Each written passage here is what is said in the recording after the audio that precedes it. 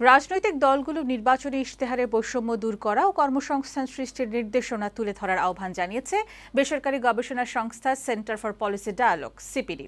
সকালে রাজধানীর ব্র্যাক-ইন সেন্টারে একটি গবেষণা প্রতিবেদন প্রকাশ অনুষ্ঠানে এই আহ্বান জানানো হয়। রাজনীতি ও ব্যবসায়ীদের আন্তঃসম্পর্কের একটি চিত্র তুলে ধরা হয়েছে প্রতিবেদনটিতে। বলা হয়েছে, রাষ্ট্রীয় আনুকূল্যে নিজ স্বার্থ আদায়ে রাজনীতিতে ব্যবসায়ীদের অংশগ্রহণ দিন দিন বাড়ছে। মনির প্রতিবেদন দেখুন। বিশ্বের ৪৭টি স্বল্পোন্নত দেশের উন্নয়নশীল দেশে উন্নীত হওয়ার প্রক্রিয়ায় কী ধরনের কাঠামোগত পরিবর্তন প্রয়োজন তা নিয়ে গবেষণা প্রতিবেদন তৈরি করেছে জাতিসংঘের বাণিজ্য ও উন্নয়ন বিষয়ক সংস্থা আংটাড। বাংলাদেশে প্রতিবেদনটি প্রকাশের জন্য বৃহস্পতিবার প্রেস ব্রিফিংয়ের আয়োজন করে বেসরকারি গবেষণা সংস্থা সিপিডি।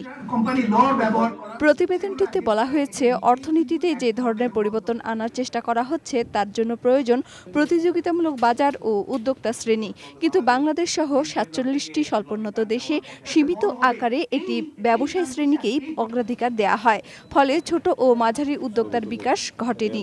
আমাদের দেশে যে নীতি কাঠামোগুলো রয়েছে এখনো একচোখা বা একরৈখিক, কতিপয় খাতকে সুবিধা দেওয়া হয় বেশি।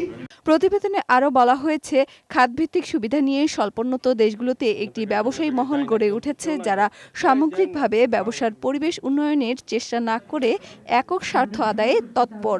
এই জন্য রাজনীতিতে ব্যবসায়ীদের অংশগ্রহণ বাড়ছে।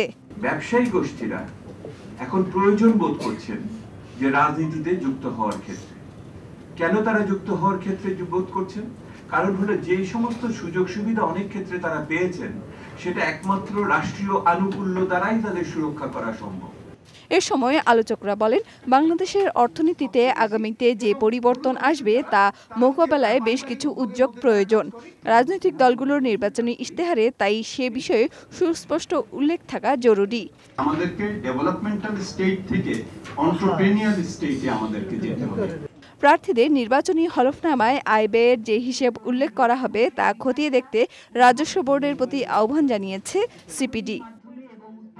মনি, বৈশাখী সংবাদ, ঢাকা।